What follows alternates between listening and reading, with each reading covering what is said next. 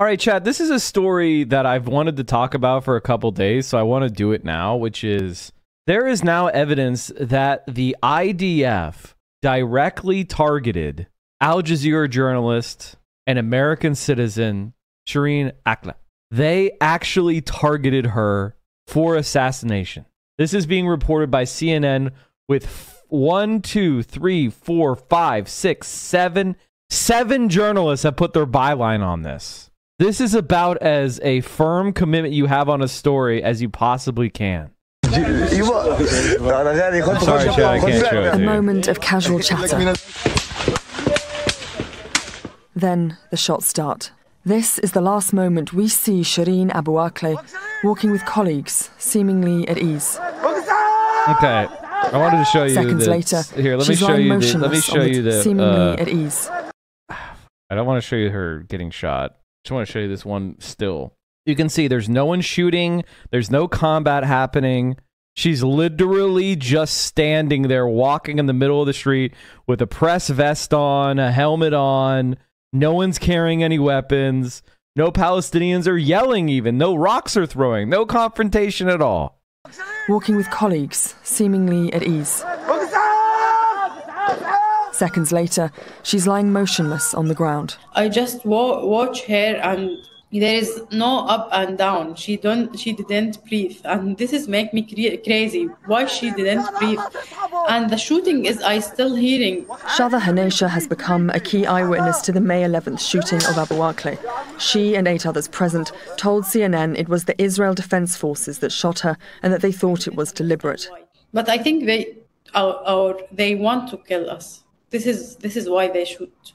I don't have another reason why they shoot, and they know we are journalists. It felt targeted. Yeah, because all the time when I tried to touch her body, that they're shooting on me or around me. The gunfire you hear at the beginning of this clip is key. Eyewitness testimony and audio analysis show these are the shots that kill Abu Akleh. There is a crack and then a pop. The time between these two sounds reveals how far away the gunmen are.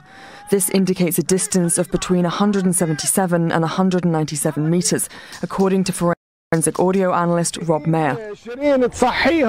The tree next to where Abu Akleh was shot is also a crucial piece of evidence. This is her colleague Mujahid As-Saadi, another eyewitness retracing his steps days later. The bullet holes on the tree now identified with tape.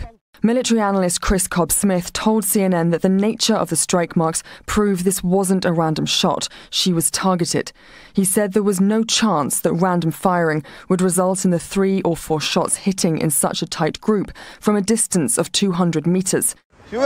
Based on this analysis, we looked for potential perpetrators in the surrounding area. Less than 3 minutes before Abu Akleh is shot, this Israeli military truck is visible within 200 meters down the same road. The number 1 can be seen on the side. The truck can be seen from this angle too in these videos uploaded to Telegram, this time with armed soldiers visible. Multiple eyewitnesses said a sniper fired at them from a window in an IDF truck. The IDF's own body cam footage shared of the operation that morning shows the same military vehicles lined up on the street facing down towards Abu Akleh. CNN geolocated these videos to this location, matching the distance estimated in Mayer's audio analysis. This is also corroborated by the IDF's interim report. The IDF insists they do not deliberately target non-combatants and have said Abu Akleh could have been killed by gunfire from Palestinian militants.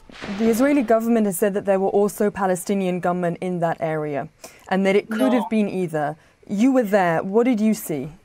I absolutely doesn't agree that there is any Palestinian guy with his gun. And as a journalist and as a human, I will not make myself in a dangerous situation. This video appears to back Hanesha's version. The nearest location where CNN has found armed people present, according to verified video evidence uploaded the morning of May 11th, is here, the other side of the IDF forces, therefore without a clear line of fire to Abu Akleh and beyond the 200-meter reach of the gunfire. In fact, the video of Abu Akleh's last moments also shows the street has no ongoing clashes or crossfire. It leaves the IDF vehicles as the closest and most likely source of the gunfire. And while there is yet to be an official determination on who killed Abu Akleh, these testimonies and videos are compelling evidence that the Israeli government must answer to. Katie Pogley, CNN, London. And this is the evidence. It's irrefutable. It is irrefutable that they were shooting at an American citizen, journalist, unarmed, in occupied territory where they are they have the monopoly on force. The West Bank is occupied territories. That means that the Israeli military is in control. So based on all of the analysis, the audio analysis, the forensic analysis, the video analysis, CNN has definitively said that she was targeted intentionally for death. In the moments that follow, a man in a white t-shirt makes several attempts to move her, but is forced back repeatedly by gunfire. Finally, after a few long minutes, he manages to drag her body from the street. A 51-year-old Palestinian American was killed by a bullet to the head. She had been standing with a group of journalists near the entrance of the Jenin refugee camp where they had come to cover an Israeli raid. CNN eyewitnesses told CNN they believe Israeli forces on the same street fired deliberately on the reporters in a targeted attack. All of the journalists were wearing protective blue vests that identified them as members of the news media. We stood in front of the Israeli military vehicles for about 5 to 10 minutes before we made moves to ensure they saw us. And this was a habit of ours as journalists. We move as a group and we stand in front of them so they know we are journalists, and then we start moving. Hanisha told CNN, describing their cautious approach toward the Israeli military convoy. When Abu Akleh was shot, Hanisha said she was in shock. She couldn't understand what was happening. After she dropped on the ground, Hanisha thought she might have stumbled, but when she looked down at the reporter she had idolized since childhood, it was clear she wasn't breathing. Blood was pooling under her head. As soon as she fell, I honestly wasn't comprehending that she was shot. I was hearing the sound of bullets, but I wasn't comprehending that they were coming at us. Honestly, the whole time I wasn't understanding. I thought they were shooting so that we stayed back. I didn't think they were trying to kill us. On the day of the shooting, Israeli military spokesperson Ran Kakav told Army Radio that Abu Akleh had been filming and working for a media outlet amidst armed Palestinians. Lie. Outright lie. They were armed with cameras, if you'll permit me to say so. The Israeli preliminary report said it was possible she was hit by indiscriminate Palestinian gunfire. Lie. Or an Israeli sniper positioned 200 meters away in an exchange of fire with a Palestinian gunman. Never happened. Neither Israel nor anyone else has provided evidence showing armed Palestinians within a clear line of fire from her. Total fucking lie. Complete and utter lie. All right, back to this. Israeli Defense Forces said on May 19th that it has not decided whether to pursue a criminal investigation into the death. It had not decided? They literally murdered a journalist, point blank. Israel's military's top lawyer, Major General Yafat Tomer Yashamili, said in a speech, under the military's policy, a criminal investigation is not automatically launched if a person is killed in the midst of an active combat zone unless there is credible and immediate suspicion of a criminal offense. An investigation by CNN offers new evidence, including 2 videos of the scene of the shooting, that there was no active combat nor any Palestinian militants in the moments leading up to her death. Videos obtained by CNN, corroborated by testimony from 8 eyewitnesses and audio forensic analysis and explosive weapons expert, suggest Abu Akleh was shot dead in a targeted attack by Israeli forces. Holy fucking hell. That's the Orlando tweet. In a 16-minute cell phone video shared with CNN, a man filming walks through the spot where the journalists had gathered, zooming in on the Israeli armored vehicles parked in the distance and says, "Look at the snipers." Then when a teenager peers tentatively up the street, he shouts, "Don't kid around. You think it's a joke? You don't want to die. We want to live." Israeli raids on the Jenin refugee camp have become a regular occurrence since early April, in which the wake of several attacks by Palestinians that left Israelis and foreigners dead. Some of the suspected assailants of those attacks were from Jenin, according to the Israeli military. Residents say the raids often lead to injuries and deaths.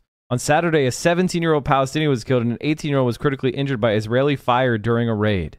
Salim Awad, the 27-year-old Jenin camp resident who filmed a 16-minute video, told CNN that there were no armed Palestinians or any clashes in the area.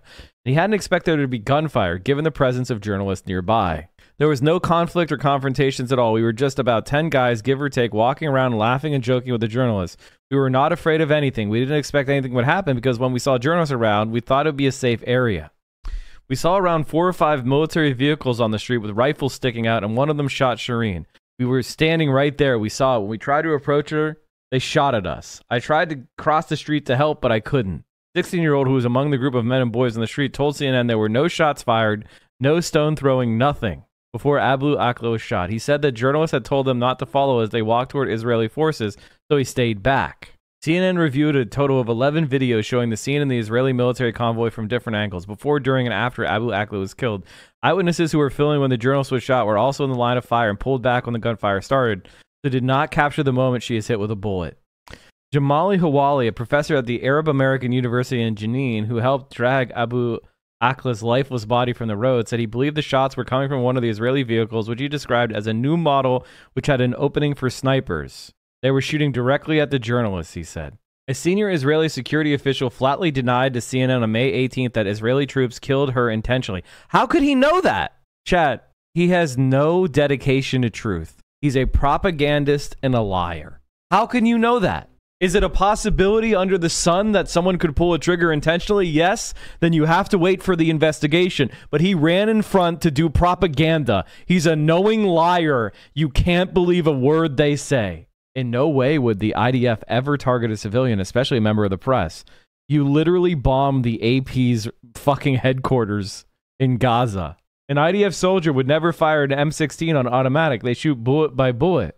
Cobb Smith, a security consultant and British Army veteran, told CNN he believed Abu Akleh was killed in discrete shots, not a burst of automatic gunfire. To reach that conclusion, he looked at the imagery obtained by CNN, which showed markings of bullets left on the tree. The number of strike marks on the tree where Shireen was standing proves this wasn't a random shot. She was targeted. The majority of gunfire from Palestinians captured on camera that day were random sprays. Naftali Bennett, in Israel's foreign ministry, the office of the prime minister, with a voiceover in Arabic saying, "They've hit one, they've hit a soldier, he's lying on the ground." Because no Israeli soldiers were reported killed on May 11th, Bennett's office said the video suggested Palestinian terrorists were the ones who shot the journalists. Demonstrate that the shooting in the videos couldn't in the same volley of gunfire that hit Abu Akleh and her producer, Ala al-Samundi. CNN was unable to verify independently when the footage was filmed. Last month, Abu Akleh celebrated her birthday in Jenin when she was there to cover an Israeli military raid. Her longtime colleague, cameraman Majuni Banora, recalled. Banora and Abu Akleh started at Al Jazeera on the same day 25 years ago, spent much of their careers out in the field together. He's still reeling from having seen whom he had filmed, Abu Akleh, who he had filmed countless times before, die in front of his own eyes. When the gunfire broke out, he knew he had to continue rolling, saying that it was important to have a continuous record of her killing. To be honest, as I was feeling, I'd hoped she will be alive, but I knew seeing her motionless that she had been killed. Fuck, man.